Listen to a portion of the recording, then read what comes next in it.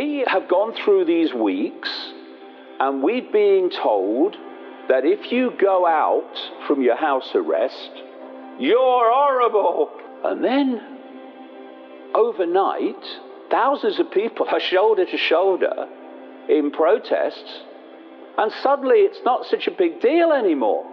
And when you see the connections and what the common denominators of all this are, you see why this, on the face of it, ridiculous contradiction actually makes sense.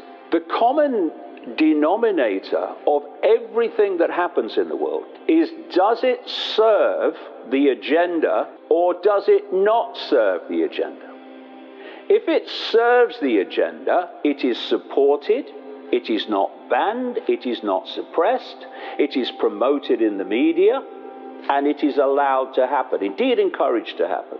If it does not promote or support the agenda, indeed challenges it, then it's not supported, it's suppressed, it's silenced. So, the agenda is served by people acquiescing to house arrest.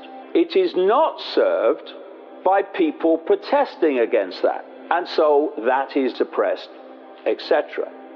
But the foundation of the few controlling the many, at any time in human history, it's a fundamental foundation of everything. You must divide and rule the many.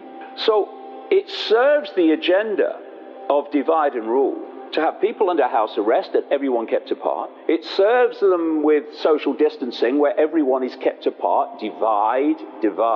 It serves them to have people wearing masks, which means that the human discourse and interaction is destroyed. Social distancing, masks, house arrest must happen.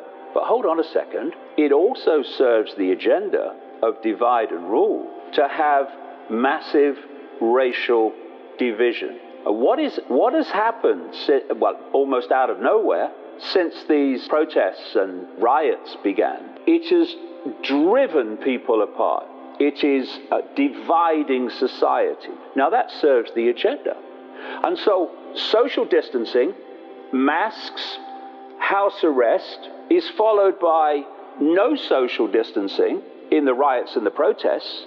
But because both serve the agenda of divide, you have this apparent contradiction of social distancing imposed and then social distancing completely ignored. It's not a problem. But there's a common denominator between the two. They both serve the agenda of dividing and ruling the population. And this was captured so perfectly in one of the most ludicrous documents I've ever seen. And it was in the last week, when about 1,000 doctors and medical people and others signed a letter when the protests and the riots began. And they said, these protests, brackets, including riots, should not be stopped because of the danger of the infectious nature of COVID-19.